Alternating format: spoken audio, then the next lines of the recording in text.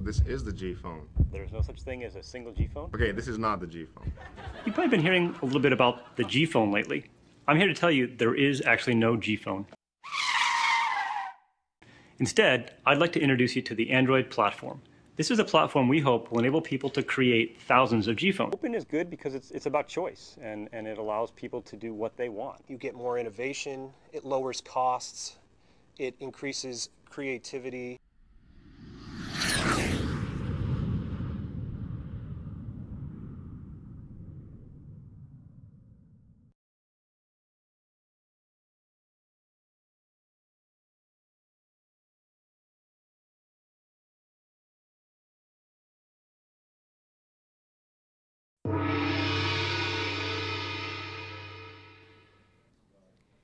Here you can see the web browser application.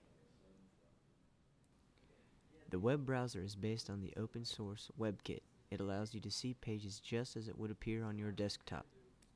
Pages load quickly at 3G speeds. If I want to see more of the page, I can grab it and move it around a little bit.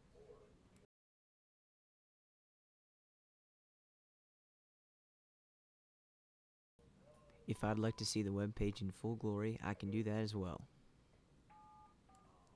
We can also view the visual history of our browser. We can go in here and see all the sites we've recently visited.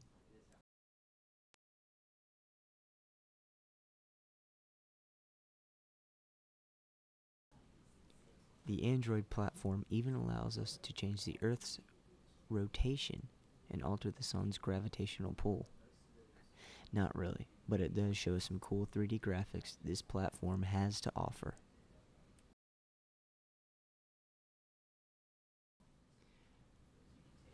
Maps application James Bond style.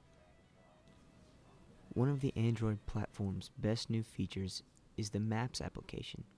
It's basically a navigation system on a phone. James Bond has been allowed exclusive access to the platform for years and has pursued many global terrorists with this device. This device worked for Bond, and it can work for you. Here is Street View. Hey man, look left. Do it again.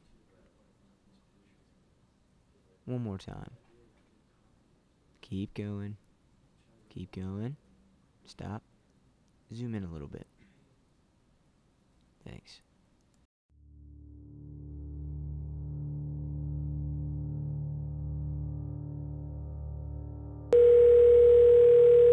Hello?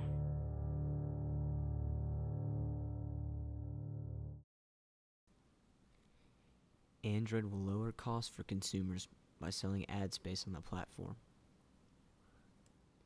Google's primary revenue source is from advertising.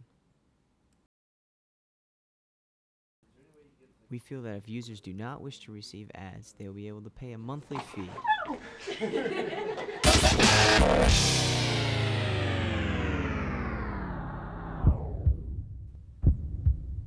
$10 million could be yours.